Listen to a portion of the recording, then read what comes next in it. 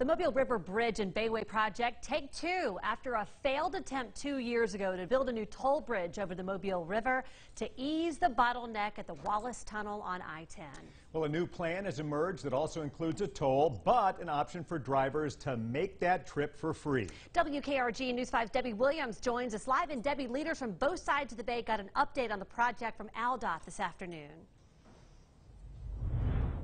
That's right. The Eastern Shore Metropolitan Planning Organization, along with the Mobile MPO, met with ALDOT this afternoon for an update. And the new plan appears to show that that toll bridge just for big rigs is no longer an option.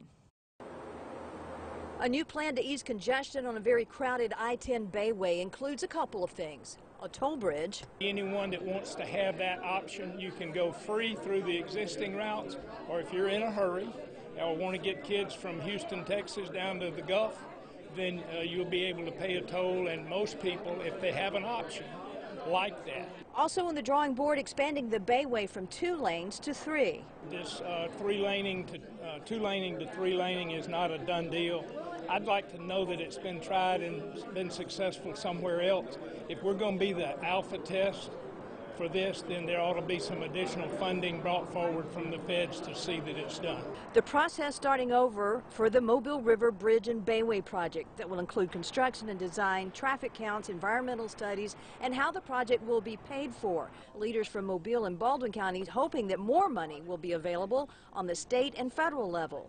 Our project is as important as it is to us. Every community has some big project that they would like. I want everybody that goes from Tallahassee to Baton Rouge to have an opportunity to help pay for this, because they're benefiting from it. A project that could not only ease congestion and speed up your commute, but could impact the economy of the entire Southeast. Now, the project is proposed to be done in 3 phases. The toll bridge would be the first phase. How much that toll will be, not even a part of the conversation at this point. Live on the Baldwin County beat in Spanish Fort, Debbie Williams, WKRG News 5.